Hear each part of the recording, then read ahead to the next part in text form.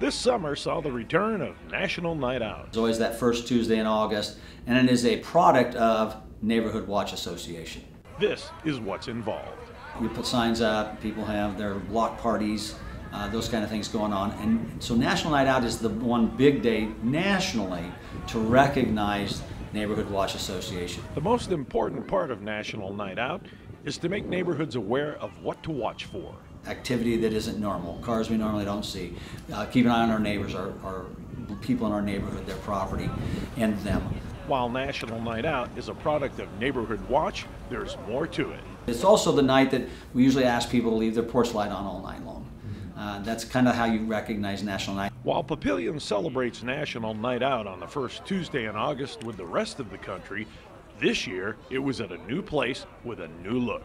We had our event there at City Park, kind of a show and tell of some of our equipment. You know, our canine officer and the dog were there. We had the drone operator there showing some things. We had some police cars there. We had our DARE car there. We had our incident command trailer there. Just kind of like come out, meet and greet with the police department. There's no question that COVID took its toll on events like National Night Out. The past few years, Warner Park hosted National Night Out during a Storm Chasers home game. This year, there was no home game at that time. We decided to put this event together at City Park, and I think this was really important this year because we didn't get to have one last year.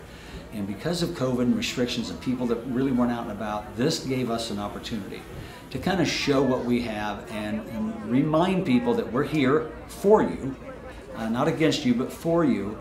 We're still the same Papillion Police Department we've ever been. In light of what's going on nationally and in the media, we haven't changed the way we do business. We're still here for the people. We're still community-oriented policing. That approach and image is huge for the Papillion Police Department. Come meet us, come see us. I think we had 9 of our officers there to come in, and had enough people that we could talk with the citizens and say, do you have any concerns, do you have any questions, anything that we can help you with? And I think it went really well. We had somewhere between 250 and 300 people show up, which was a surprise to us. We didn't really think we'd get that many. Having National Night Out at City Park was a great idea. A lot of people just driving by saw the vehicles and pulled in. So I think it was really important this year for us to remind people in our community we're still here, and we're still here doing the community-oriented policing that we've always done. Hear more about National Night Out in another Papillion Now story. Thanks for watching. For Papillion Now, I'm Tori Pantaleon.